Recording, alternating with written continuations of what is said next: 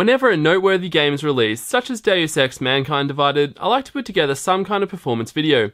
As many of you might know, last night on the 30th of August, the latest 6th expansion in the set of massively multiplayer online role-playing game series World of Warcraft landed. The expansion raises the existing level cap from 100 to 110, features artifact weapons for each class's specializations, includes a new area on Azeroth called the Broken Isles, and introduces the Demon Hunter hero class that starts at level 98.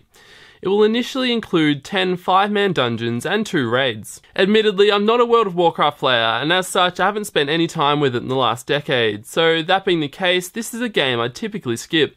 However, so many of you guys have asked that I check out this latest expansion and create a performance video that I felt compelled to do so. So here we are. Blizzard was kind enough to provide me with access to the game a week in advance, which has helped me get this video out so promptly. Testing takes place in Wusong Village, which lies over the mountains and due west of the training grounds on the Wandering Isle. The village has been overrun with annoying Hosen who are stealing up the supplies while attacking the villagers. The Fraps run lasts 60 seconds, and as you're about to see, the frame rate does vary quite a lot here. Due to the amount of graphics cards tested, I've only included 3 resolutions using a single quality setting, that being the max settings with CMAA enabled. The aim was to include as many current and previous generation GPUs as possible. 17 GPUs were tested, 9 Radeons and 8 GeForce cards, all of which were tested in my standard Core i7 test system rig. With all that said, let's get into the benchmarks.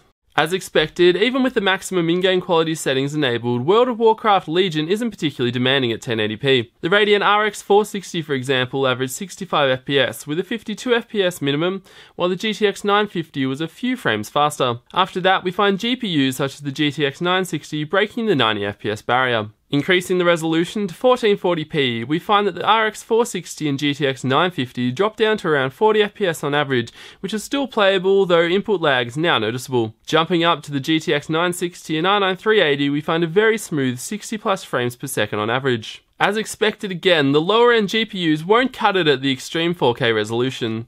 In fact, those targeting 60 FPS here will require a GeForce GTX 1060 or R9 Nano. The GTX 980 Ti was a good bit faster than the Fury X, while the GTX 1070 and 1080 provided the best results. So the results were very much what I was expecting to find, even with the little I knew about the game.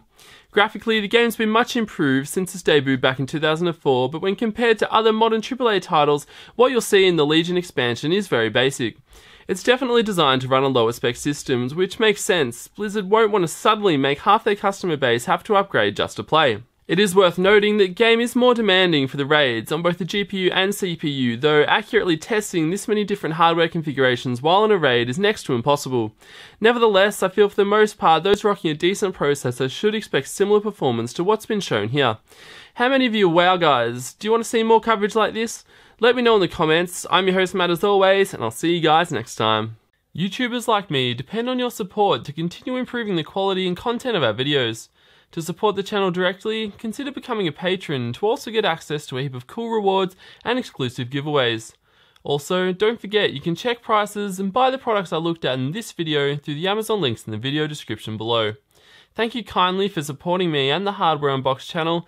It means a lot to me and I really do appreciate it, and in return I'll continue to work as hard as I can to keep producing the content you enjoy.